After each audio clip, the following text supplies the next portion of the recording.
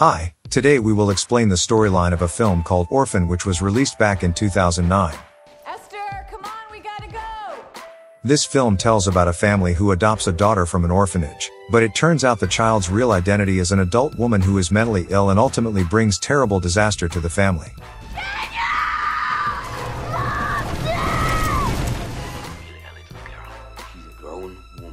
Here is the full storyline. This is our new student. Name's Esther Coleman. The beginning of this film showed a man named John who brought his wife, Kate, who was about to give birth. Kate was then taken by a nurse, but suddenly the scene immediately moved to the operating room where the male doctors were doing something painful on Kate using scary tools. Everything's gonna be okay. A nurse said that the baby Kate was carrying had died. Then Kate screamed in pain. It turned out that it was all just a dream. Kate lived with her husband named John, a son named Daniel and a deaf daughter named Max. Even though their family looked happy, Kate seemed to have mental anxiety that made her take medication every day and visit a psychiatrist named Dr. Browning. One day, Kate told Dr. Browning about a bad dream she had. Kate assumed that it had something to do with her and John's plans to adopt a child. Kate felt that she was not ready to adopt a child, but after talking to John again, she confidently agreed to the plan. Kate and John then went to an all-girls orphanage to see the children there. They were greeted by Sister Abigail, who seemed pleased with their arrival. John's in the bathroom. You think he'll find us, or do you... While Kate was watching the children playing, John went outside to have a smoke, but he suddenly heard a voice singing. John followed the sound and found a girl named Esther drawing alone. John finally talked to Esther and looked amazed at her. Not long after Kate came, she and John were captivated by Esther painting and her good behavior. They were lost in the jungle. Why aren't you down at the party? I've never really seen the point of it. Finally, they decided to adopt Esther. Very mature for her age, and she's very well met. A few weeks later, Esther was brought to their house. She was introduced to her other children and also John's mother named Barbara. That's precious. It's a pleasure to meet you. Max seemed very happy with Esther, while Daniel didn't seem to like her. Why does she dress like that? Esther's life in the house began. She seemed very familiar with Max, but some strange things started to emerge from her. Esther liked to wear clothes that were too flashy and locked the bathroom when taking a shower. As a small child, it was considered strange to lock the bathroom in her own house. Sweetheart, this isn't really a school dress. Kate, who was tidying Esther's clothes, also found a Bible that looked shabby with a man's photo inside. Fearing that Esther would see it, Kate quickly put it away. Even though Kate saw Esther as a little strange, she tried to keep loving her. She taught Esther to play the piano, then took her to see her favorite white rose, which was the symbol of her third child who had died. Esther seemed to show her sadness and Kate really appreciated it. However, it turned out that Esther's oddities were even worse. One day at school, Esther was bullied by her classmate named Brenda.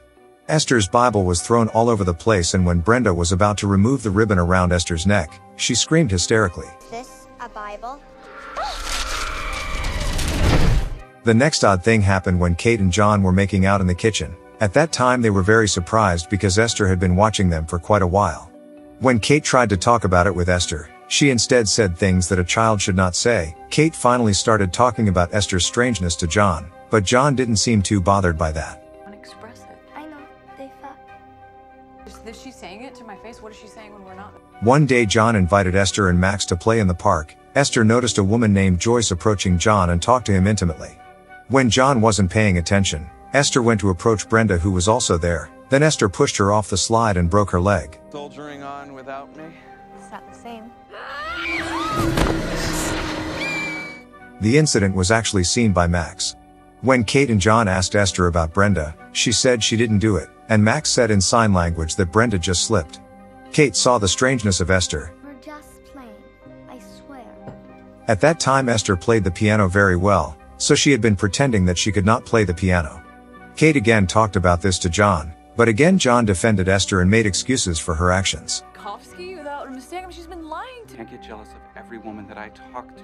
The conversation turned into a debate when Kate said Esther told her about John talking intimately with Joyce. They then argued and talked about each other's mistakes. Esther, who heard their argument, smiled happily. Wanted to fuck somebody else. You put our child... It's only been 2 years since you told me. One day, Sister Abigail visited Kate's house and talked about Esther. She said that when something dangerous happened, Esther was always there. John looked in disbelief that it was all Esther's fault, while Kate felt suspicious. Sister Abigail said she would ask about Esther's past at her old orphanage in Russia. You never had any trouble with her. I didn't. I'm afraid I may have made a mistake. Esther overheard Sister Abigail talking and planned something. She tricked Max into helping her. I checked into it further. It was arson. They then searched John's room to find the keys to Daniel's treehouse. Previously, Daniel's treehouse was locked by John because Daniel spoke harshly to Esther. Max managed to find the key, but Esther also found a safe containing a gun. After that, Esther took Max outside. They waited in the street that Sister Abigail would pass. As the car approached, Esther pushed Max into the middle of the road and startled Sister Abigail and sent her car sliding to the side of the road. When Sister Abigail came down, Esther hit her with a hammer.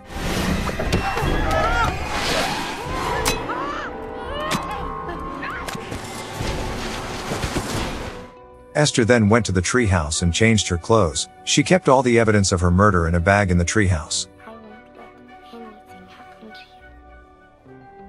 One day, Kate and John took Esther to Dr. Browning, but the psychiatrist was tricked by Esther and instead mentioned things that cornered Kate. The relationship between Kate and John was increasingly tenuous. That's not true at all. I've done everything, right? After returning from Dr. Browning, Kate received news that Sister Abigail had not yet returned home. A search was soon carried out and her body was found. Kate still didn't give up on her suspicions of Esther, and she searched the internet for articles about children who had the heart to kill people. She told her report to John, but again John did not believe that there was something wrong with Esther, and he was even more annoyed with Kate's behavior, who always accused her. Why does everyone around here get the benefit of the doubt? I want to know more about her. I want to know where she came from. I'm not sure this is what she meant. She could have told me. Esther really understood the conditions in the house, and she tried to get John's attention more and more. She said that Kate didn't like her, but John denied this and said that Esther should try to get close to Kate. Finally, when John and Kate were in one room, Esther came and she said she wanted to give a surprise to Kate. It turned out that Esther gave lots of Kate's favorite white roses, and immediately Kate became hysterical and held Esther's hand while saying why Esther had the heart to do it. At that time, Esther screamed in pain and John immediately separated them. When night fell, Esther deliberately broke her own hand using pincers. The next day she screamed for John and said her hand still hurt. When Kate entered the room, John accused Kate of breaking Esther's hand. Daddy! Kate, who didn't do it, of course, defended herself, but John was cold. Due to stress, Kate bought 2 bottles of alcohol. Sorry, honey. Oh my God. Maybe you should sleep downstairs. You know, we can have it. Thanks. At home she tried to drink it, but then she managed to stop herself. In the past she often drank alcohol, but she had stopped. Finally, Kate threw away the bottle of alcohol that she was trying to drink. The next day, when dropping the kids off at school, Kate got out of the car chasing Daniel, whose book fell from his bag. Then Esther changed gears and made the car slowly reverse.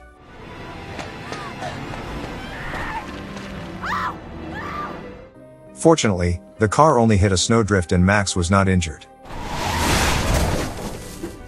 The scene switched to Dr. Browning. There, Kate and John were consulting Dr. Browning about what happened. Kate again said that it was Esther, but Dr. Browning and John didn't believe it. Apart from that, Max, who was the victim, also said that it was not Esther who was the culprit. Kate persisted and said that Max always covered up Esther's mistakes. John then showed a bottle of alcohol belonging to Kate and said that the accident was because Kate was drunk. Kate tried to defend herself but was completely unsuccessful. John found out about the alcohol from Esther, which made Kate even more convinced that Esther was the mastermind behind all the chaos that existed. At home, Daniel asked Max what really happened about the car accident. Max confirmed that Esther was the culprit, but she didn't want to tell their parents. Max then showed the pictures to Daniel. The pictures showed all the crimes that Esther committed, including when she killed Sister Abigail. Max also told Daniel that the evidence for her murder was in the treehouse. Daniel then said that he would take the evidence and make everyone believe that Esther was a criminal. Unbeknownst to them, it turned out that Esther was listening to Daniel's plan from behind the door.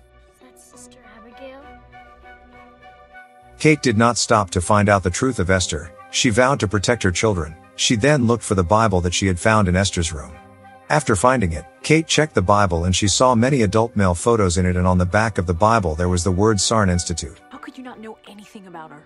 The Sullivans could have... At that time, Kate immediately found out about that place and called it. She managed to connect to it, but the person who picked up the phone was speaking Russian. Not long after, a person who spoke English came. Kate admitted that she wanted to ask about her adopted child who used to live there, but that person said that Sarn Institute was not an orphanage. but a mental hospital. Kate then sent photos of Esther to Sarn Institute to check Esther's past. Institute is not an orphanage, it is a mental hospital. At the same time, Daniel, who tried to retrieve evidence from the tree house, was trapped by Esther. There Esther confessed to killing Sister Abigail, and she brought out all the evidence that she was hiding, but after that she poured gasoline and set it on fire. Are you looking for this? Are you crazy? Esther quickly got out of the tree house and locked Daniel inside. Daniel screamed for his mother and tried to avoid the fire, but the tree house had collapsed and Daniel fell unconscious.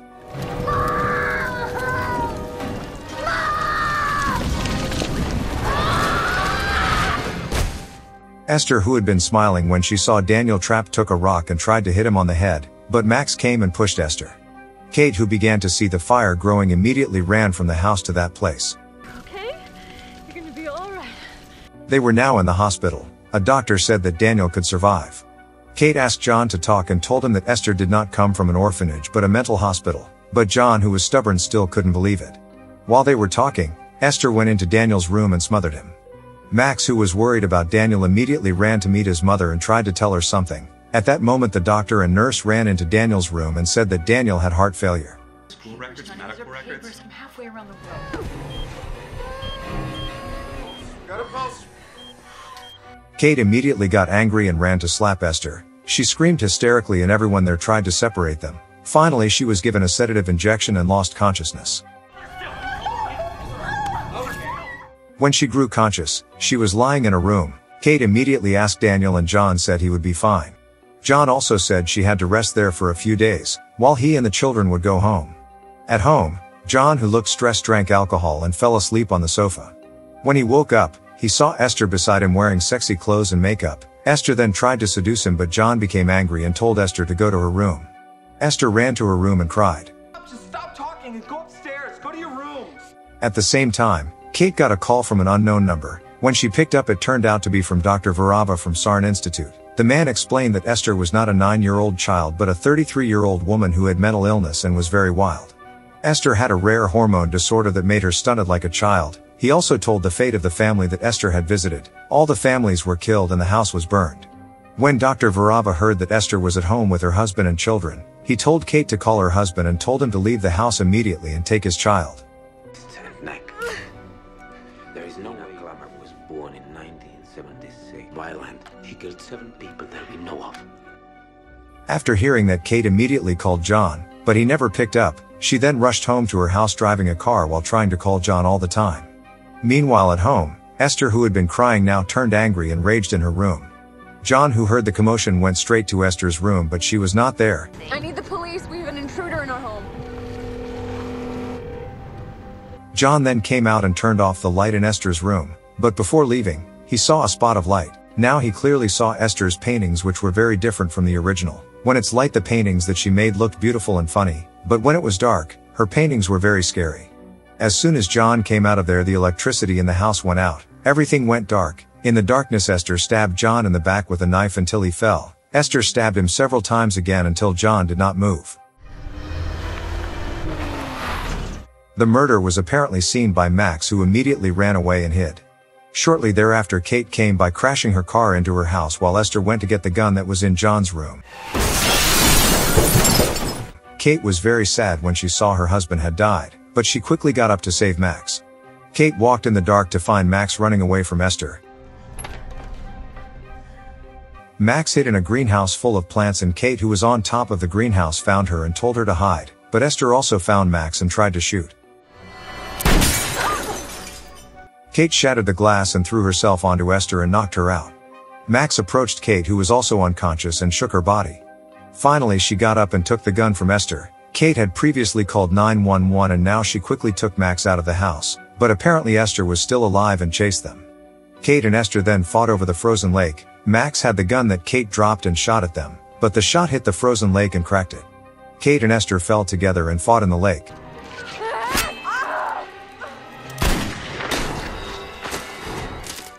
At the end of the fight, Kate managed to get out and kick Esther until she drowned. Kate then carried Max, and soon many police arrived and helped them.